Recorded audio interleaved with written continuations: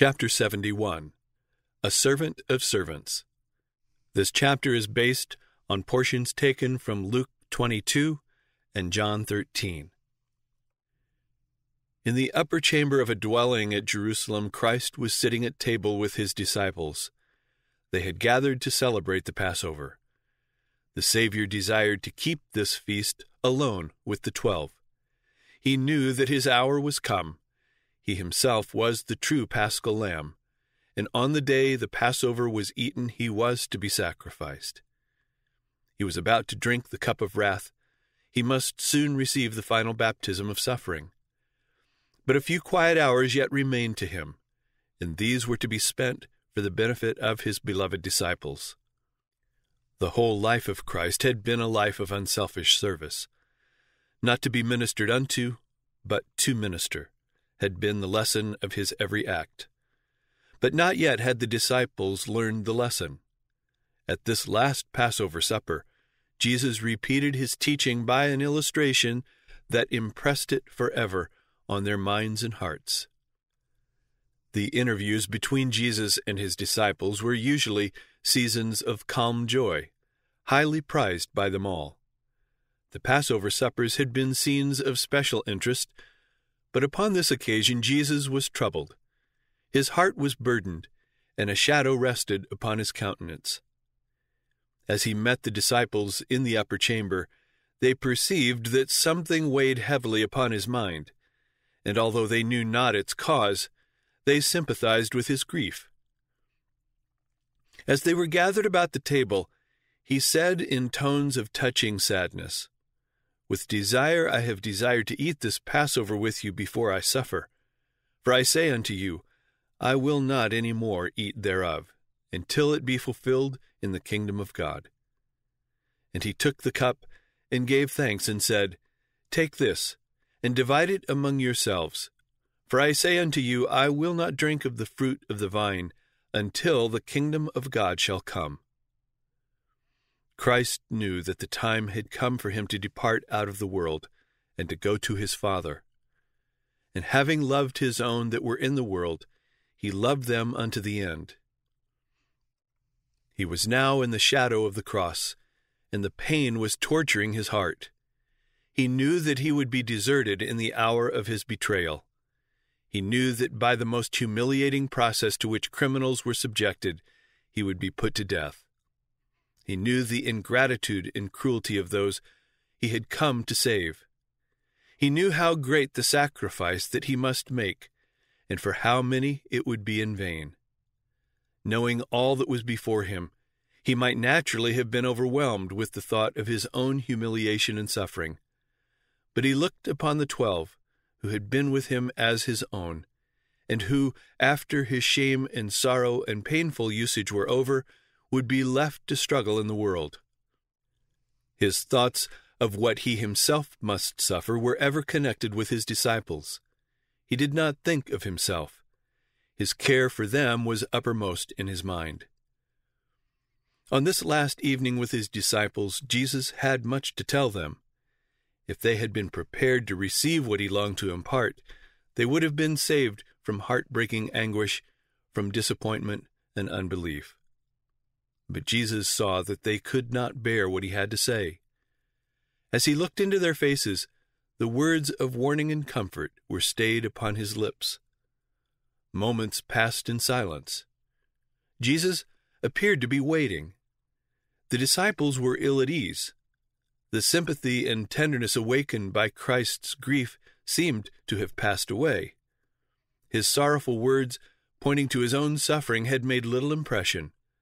The glances they cast upon each other told of jealousy and contention.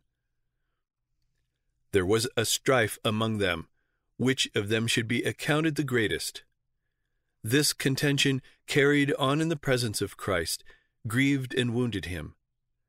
The disciples clung to their favorite idea that Christ would assert his power and take his position on the throne of David. And in heart, each still longed for the highest place in the kingdom. They had placed their own estimate upon themselves and upon one another, and instead of regarding their brethren as more worthy, they had placed themselves first. The request of James and John to sit on the right and left of Christ's throne had excited the indignation of the others.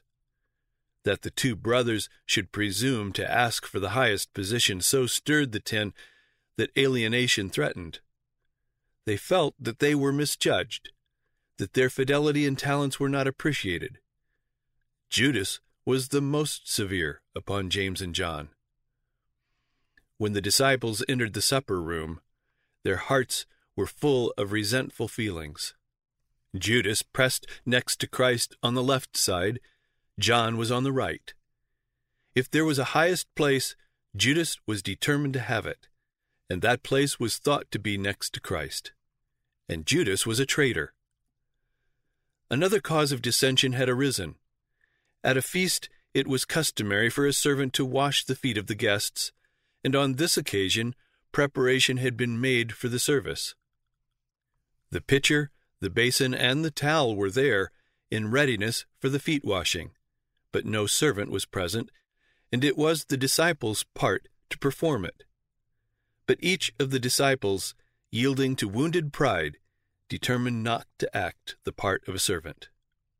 All manifested a stoical unconcern, seeming unconscious that there was anything for them to do. By their silence they refused to humble themselves. How was Christ to bring these poor souls where Satan would not gain over them a decided victory? How could he show that a mere profession of discipleship did not make them disciples, or ensure them a place in his kingdom?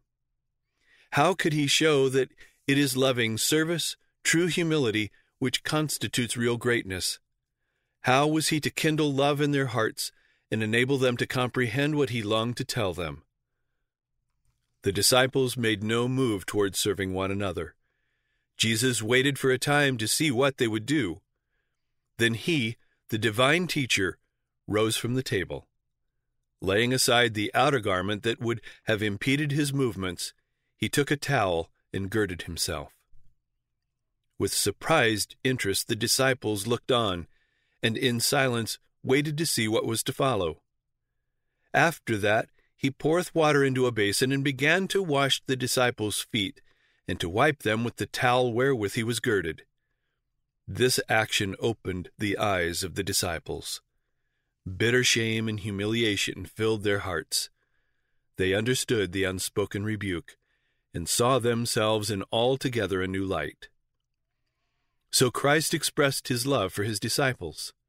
Their selfish spirit filled him with sorrow, but he entered into no controversy with them regarding their difficulty. Instead, he gave them an example they would never forget. His love for them was not easily disturbed or quenched. He knew that the Father had given all things into his hands, and that he came from God and went to God. He had a full consciousness of his divinity, but he had laid aside his royal crown and kingly robes, and had taken the form of a servant. One of the last acts of his life on earth was to gird himself as a servant and perform a servant's part. Before the Passover, Judas had met a second time with the priests and scribes, and had closed the contract to deliver Jesus into their hands. Yet he afterward mingled with the disciples as though innocent of any wrong, and interested in the work of preparing for the feast. The disciples knew nothing of the purpose of Judas. Jesus alone could read his secret, yet he did not expose him. Jesus hungered for his soul. He felt for him such a burden as for Jerusalem when he wept over the doomed city. His heart was crying, "How can I give thee up?" The constraining power of that love was felt by Judas. When the Savior's hands were bathing those soiled feet and wiping them with the towel, the heart of Judas thrilled through and through with the impulse then and there to confess his sin. But he would not humble himself. He hardened his heart against repentance, and the old impulses, for the moment put aside, again controlled him. Judas was now offended at Christ's act in washing the feet of his disciples. If Christ could so humble himself, he thought, he could not be Israel's king. All hope of worldly honor in a temporal kingdom was destroyed. Judas was satisfied that there was nothing to be gained by following Christ. After seeing him degrade himself as he thought, he was confirmed in his purpose to disown him and confess himself deceived. He was possessed by a demon, and he resolved to complete the work he had agreed to do in betraying his Lord. Judas, in choosing his position at table, had tried to place himself first, and Christ, as a servant, served him first. John, toward whom Judas had felt so much bitterness, was left till the last. But John did not take this as a rebuke or slight. As the disciples watched Christ's action, they were greatly moved. When Peter's turn came, he exclaimed with astonishment, "Lord, dost thou wash my feet?" Christ's condescension broke his heart. He was filled with shame to think that one of the disciples was not performing this service. "What I do," Christ said, "thou knowest not now, but thou shalt know hereafter." Peter could not bear to see his Lord, whom he believed to be the Son of God, acting the part of a servant. His whole soul rose up against this humiliation. He did not realize that for this Christ came into the world. With great emphasis he exclaimed, "Thou shalt never wash my feet." Solemnly Christ said to Peter, "If I wash thee not, thou hast no part with me." The service which Peter refused was the type of a higher cleansing. Christ had come to wash the heart from the stain of sin. In refusing to allow Christ to wash his feet, Peter was refusing the higher cleansing included in the lower. He was really rejecting his Lord. It is not humiliating to the Master to allow him to work for our purification. The truest humility is to receive with thankful heart any provision made in our behalf, and with earnestness do service for Christ. At the words, "If I wash thee not, thou hast no part with me," Peter surrendered his pride and self-will. He could not endure the thought of separation from Christ. That would have been death to him. "Not my feet only," he said, "but also my hands and my head." Jesus saith unto him, "He that is washed needeth not, save to wash his feet, but is clean every whit." These words mean more than bodily cleanliness. Christ is still speaking of the higher cleansing as illustrated by the lower. He who came from the bath was clean, but the sandaled feet soon became dusty and again needed to be washed. So Peter and his brethren had been washed in the great fountain opened for sin and uncleanness. Christ acknowledged them as his. But temptation had led them into evil, and they still needed his cleansing grace. When Jesus girded himself with a towel to wash the dust from their feet, he desired by that very act to wash the alienation, jealousy, and pride from their hearts. This was of far more consequence than the washing of their dusty feet. With the spirit they then had, not one of them was prepared for communion with Christ. Until brought into a state of humility and love, they were not prepared to partake of the Paschal Supper or to share in the memorial service which Christ was about to institute. Their hearts must be cleansed. Pride and self-seeking create dissension and hatred, but all this Jesus washed away in washing their feet. A change of feeling was brought about. Looking upon them, Jesus could say, "Ye are clean." Now there was union of heart, love for one another. They had become humble and teachable. Except Judas, each was ready to concede to another the highest place. Now, with subdued and grateful hearts, they could receive Christ's words. Like Peter and his brethren, we too have been washed in the blood of Christ, yet often through contact with evil, the heart's purity is soiled. We must come to Christ for his cleansing grace. Peter shrank from bringing his soiled feet in contact with the hands of his Lord and Master, but how often we bring our sinful, polluted hearts in contact with the heart of Christ. How grievous to him is our evil temper, our vanity and pride. Yet all our infirmity and defilement we must bring to him. He alone can wash us clean. We are not prepared for communion with him unless cleansed by his efficacy. Jesus said to the disciples, "Ye are clean, but not all." He had washed the feet of Judas, but the heart had not been yielded to him. It was not purified. Judas had not submitted himself to Christ.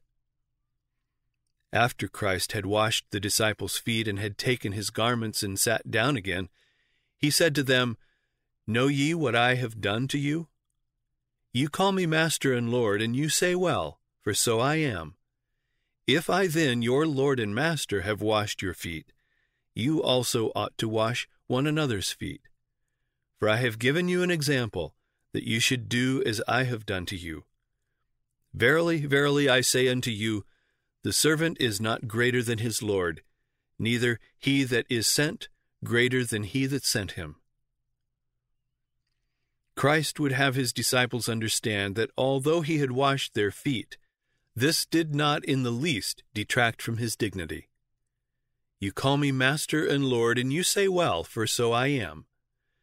And being so infinitely superior, he imparted grace and significance to the service. No one was so exalted as Christ, and yet he stooped to the humblest duty. That his people might not be misled by the selfishness which dwells in the natural heart, and which strengthens by self-serving, Christ himself set the example of humility. He would not leave this great subject in man's charge. Of so much consequence did he regard it that he himself, one equal with God, acted as servant to his disciples. While they were contending for the highest place, he to whom every knee shall bow, he whom the angels of glory count it honor to serve, bowed down to wash the feet of those who called him Lord. He washed the feet of his betrayer. In his life and lessons, Christ has given a perfect exemplification of the unselfish ministry which has its origin in God. God does not live for himself. By creating the world and by upholding all things, he is constantly ministering for others. He maketh his sun to rise on the evil and on the good, and sendeth rain on the just and on the unjust. This ideal of ministry God has committed to his Son. Jesus was given to stand at the head of humanity, that by his example he might teach what it means to minister. His whole life was under a law of service. He served all, ministered to all. Thus he lived the law of God, and by his example showed how we are to obey it. Again and again Jesus had tried to establish this principle among his disciples. When James and John made their request for preeminence, he had said, "Whosoever will be great among you, let him be your minister." In my kingdom, the principle of preference and supremacy has no place. The only greatness is the greatness of humility. The only distinction is found in devotion to the service of others. Now, having washed the disciples' feet, he said, "I have given you an example, that you should do as I have done to you." In these words, Christ was not merely enjoining the practice of hospitality. More was meant than the washing of the feet of guests to remove the dust of travel. Christ was here instituting a religious service. By the act of our Lord, this humiliating ceremony was made a consecrated ordinance. It was to be observed by the disciples, that they might ever keep in mind his lessons of humility and service.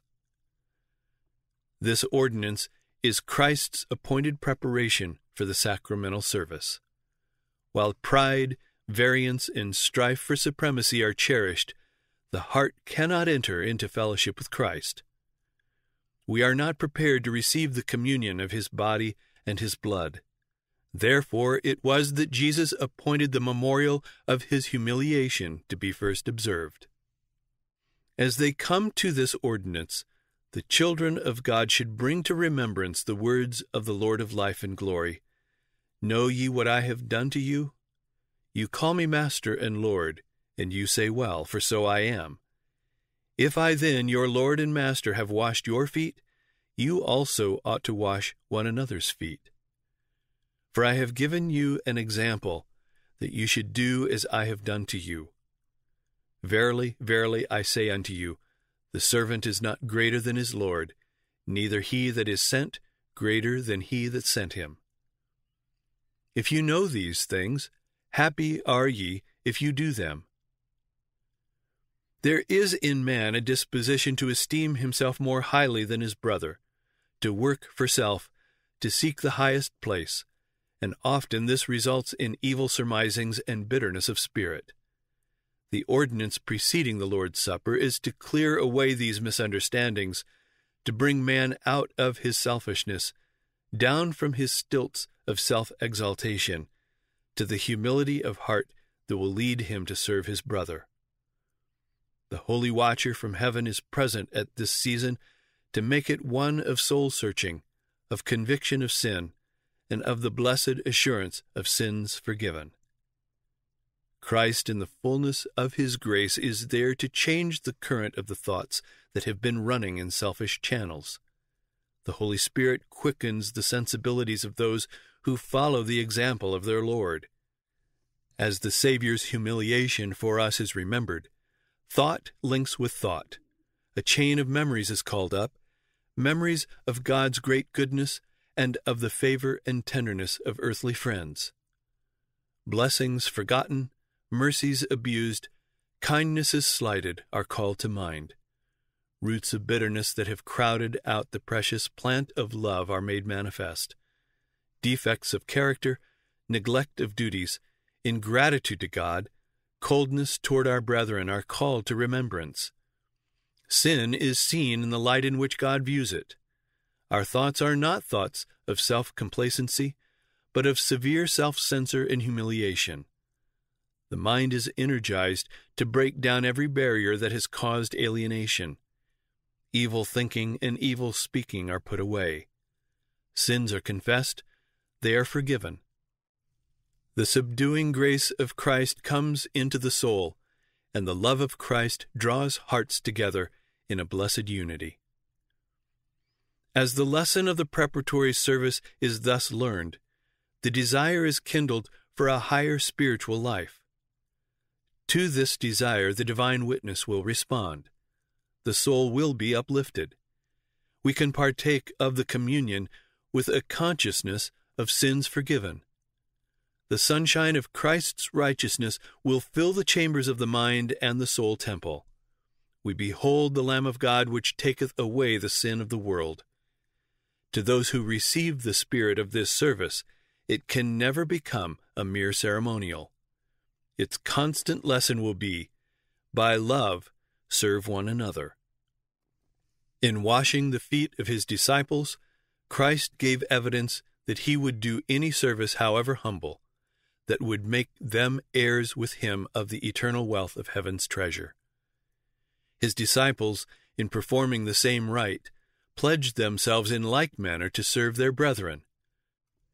Whenever this ordinance is rightly celebrated, the children of God are brought into a holy relationship to help and bless each other.